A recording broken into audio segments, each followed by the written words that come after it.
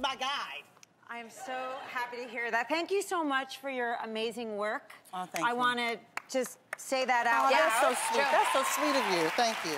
Well, not only does she have amazing work, you have amazing work. Yes, okay? yes. You've been in so many television shows over the years. Which one or which ones have been your favorite? You know what, I feel like I've had a journey, right? So certainly the first one that was my favorite was being on Seinfeld. Oh, yes. That was, it was a moment. Yeah, It was cool. like Iconic, yeah. Yeah, and I was like, I knew once I was there, I did that and Mad About You, I was like, okay, right, I'm starting my career now. Yeah, Because so I was great. 24, and by LA standards, that was very old. Crazy. No. It was, like, these girls were not kidding in the waiting room. They would be like, I like your hair. Nothing worse than audition waiting rooms. Horrible. And what did you say?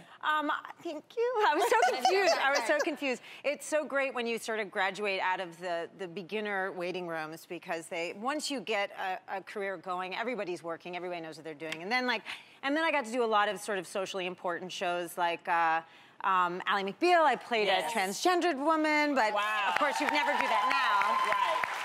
Now you'd hire a transgendered woman, but back then that just wasn't what was happening. And I played a sex worker on West Wing. That was pretty cool. Nice. Putting herself through law school, judgment-free. Okay. I love that. Well, now you're also appearing on The Good Doctor, which we love you in, Yeah.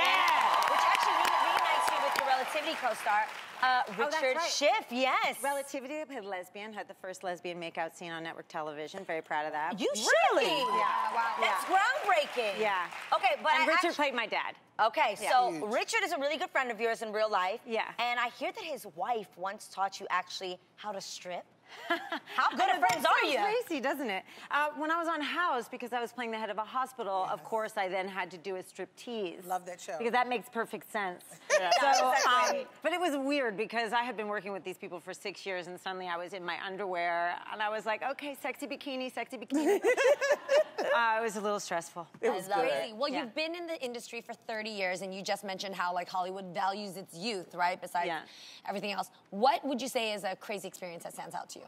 I don't know. I think I got very lucky because I was never really an ingenue. So, because I never looked 17. I always looked 30, even when I was 20. And so, You look great. I was able to age, and I feel like that really helps. So, my biggest job, I was 48 when I got Girlfriend's Guide to Divorce, and she was a relevant woman who actually had sex and dated successfully. Because I'm divorced, yes, and around that so age. it wasn't like, and they weren't trying to make me anything else. In fact, the head of the studio, Bonnie Hammer, sent me a message the day I got hired saying, please don't mess with your face, which I don't do anyway, but they were worried that I would show up all like sort of filled and frozen, and because people panic. They don't know what story that you want them to tell, and they think you need to tell a story that you're not. And I just want to tell a story of a woman my age. Yeah, I love Well, that. that's great.